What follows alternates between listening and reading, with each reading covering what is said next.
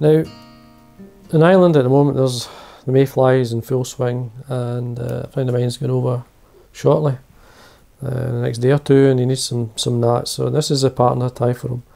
I've tied 2 or 3 times over the years and he's did extremely well, so I've got some more to tie. It's basically just like a Hairwing gnat pattern. It's reasonably simple to tie. Gnats, or spents as they're called in Ireland, are very important. The fish, the fly come onto the lochs to lay the eggs at night, and when they're obviously spent, they just lie, and you're looking for a good silhouette or shape that they can see, and obviously one you can see as well. And this one slightly sits up that you can see a wee bit more at the top, flat underneath, but it works. It's a nice pattern, so I'm going to show you how to tie it. Hook size, this is a full and bill hook. It's the all-purpose medium size 10. You can go slightly bigger because the Mayflies are big, but the 10, this is a good size. Thread I'm going to start off with is the uni thread in white in 8/0, and finish off with the black uni thread just for the head, just to finish the black head. But to keep the body as white as possible, I'm using obviously the white thread. But we just quickly run the thread down. Now I've waxed it, so there's plenty of grip. Take the thread down 2/3 of the way, remove the waste, and then I'm going to come back up, put a nice layer of thread down, because I'm going to tie on this squirrel, and it's quite a hard hair, so you need a good base of thread down. Now round about 3 mil or so from the eye, I've got my grey squirrel. Now what I'm going to do is stack it. I'm going to take enough to form the right and the left side of the wing. You get used to the amount, just take it out. This lined up reasonably well, but I'm going to stack it just to make sure it's nice and get a nice shape, a nice colour band. I want that nice white tips and black centre. Just cleaning away the broken ends or any underfur. Put into my stacker, tips first. So there's tips of the squirrel go in. Tap it on your desk. See how it's all lined up? Remove it from the stacker.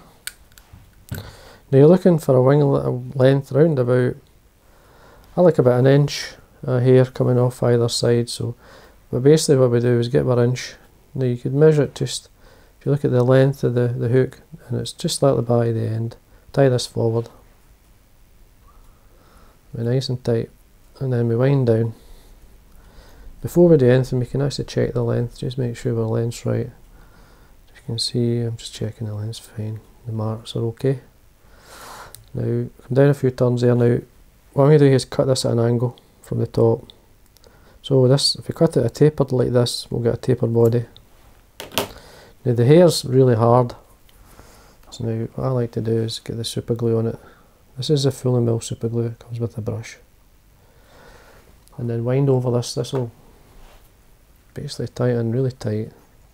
Fly will last far longer. There's less chance of the wing rotating around the hook shank, so you don't want that. Now take away the excess. I'm going to carry on down until just at the point before we get around the bend of the hook. We tie in the tail fibres. Now the tail fibres, the Irish boys like pheasant tail. This is dyed black pheasant tail. It's not the strongest fibre in the world, I admit. Hair or something else, moose mane, stuff like that, can be used, so it's up to yourself. But there's only 3 tails in the the Mayfly itself, but compensate for this being quite weak. I'm going to put in a couple more.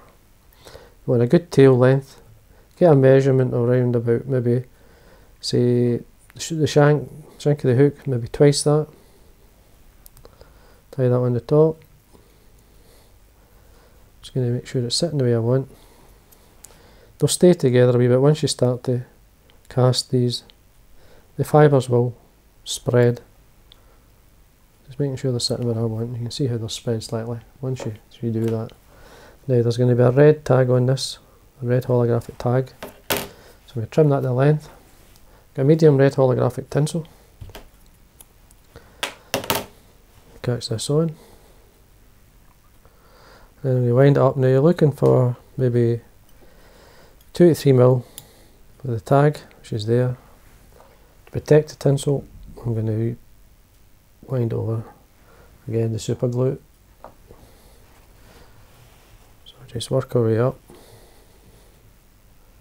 It's fine. catch this in. 2 or 3 turns to secure it.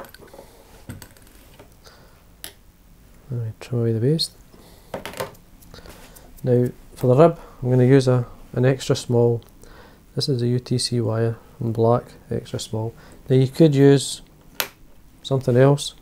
You could use a silver, or even a gold wire, or even a red wire I've seen used in some patterns. You could use a thicker thread.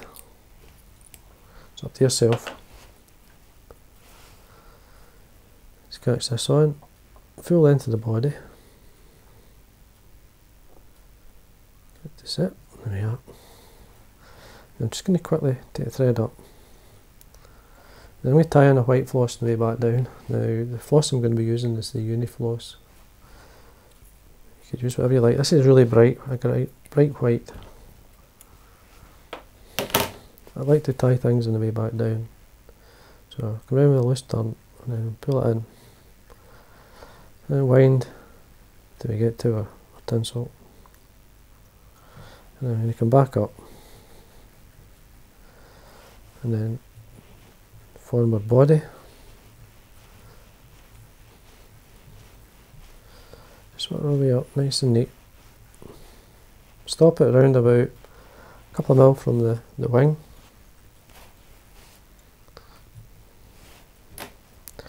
Now for the body hackle I'm going to be using the kind of, this is a saddle I've got, it's badly marked. Now you could use just a standard Grizzle, or this is a badly marked Grizzle. It's just, I think this is an old Shannon neck saddle that I had. I've had it for a while, but I use it for flies like this.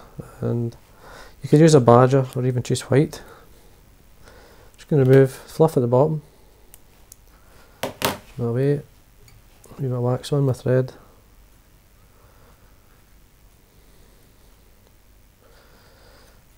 Nice and tight, tie this in. Just make sure the stem's tied in.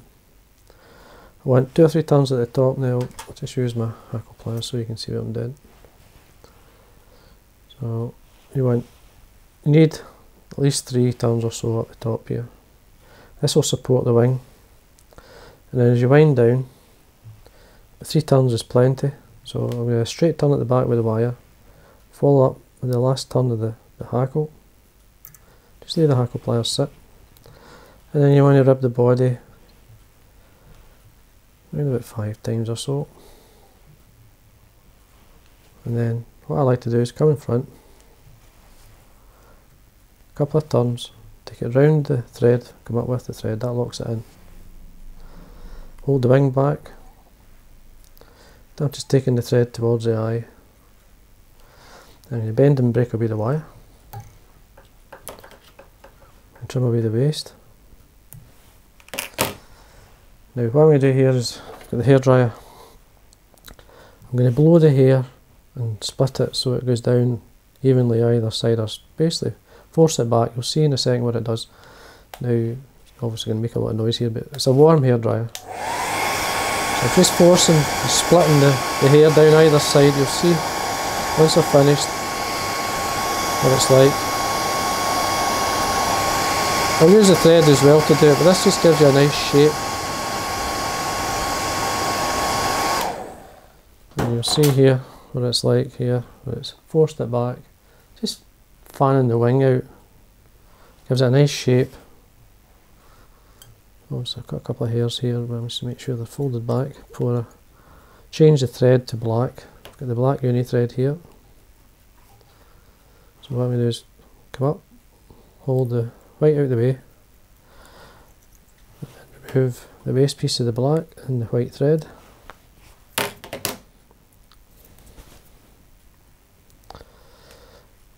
Now you could finish with that. I mean, that would make a good spent in itself.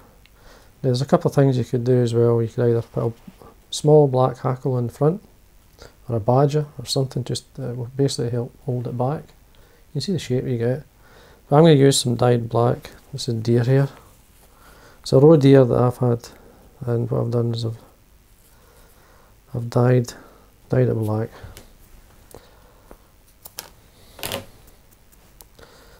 So what I'm going to do here, there's a kind of wing like here, so get the length no longer than say halfway up into the wing. This is the natural tips. So I've got the length, and I want this quite short at the front. I don't want these too long. It's going to form the head. I want it just by the eye. So when I come in, you'll see it's just slightly by the eye. I'll come around with a couple of turns, and then I'm going to encourage the hair to rotate around the shank, and then wind towards the eye of the hook, pulling it back.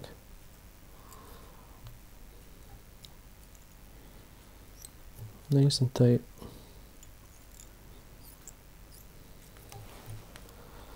And then we can whip finish. Now, just come in. Just take your time when you're doing this. Tighten up. Now you can leave it like that. I would start off, I would leave it like that when you're going fishing. Now the thing, what I'm going to do here, just use the hairdryer again, just to show you. You don't need to trim the hair, that's fine, it's short enough. I'm just using it as to hold back, but you can see the shape that you get. That spreads out. You've got enough height on here that you can see the fly when you cast it. If you want it a flat profile, you basically got to trim underneath. So what I do is get a straight pair of scissors. I'll do it so you can see what it's like. Trim all the way down, you want it, so it doesn't get a nice flat profile.